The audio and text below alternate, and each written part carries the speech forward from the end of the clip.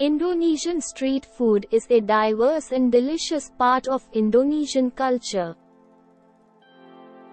Some popular street foods in Indonesia include satay, skewered and grilled meat, usually chicken or beef, served with a peanut sauce.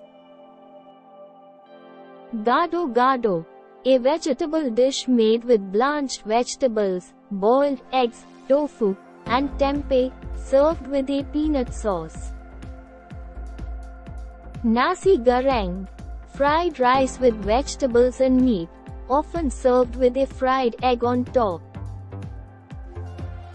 Mie goreng, fried noodles with vegetables and meat, similar to nasi goreng. Martabak, a type of savory pancake filled with meat and vegetables. Roti cane, a type of flatbread served with a variety of fillings, such as cheese, chocolate, or bananas.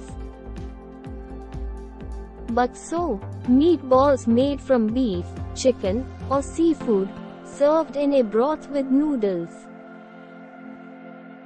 Es cendol, a cold dessert made with shaved ice, coconut milk, and green rice flour jelly. Street food in Indonesia is generally inexpensive and can be found at street stalls or markets throughout the country. It is an integral part of Indonesian culture and a great way to try a variety of local dishes.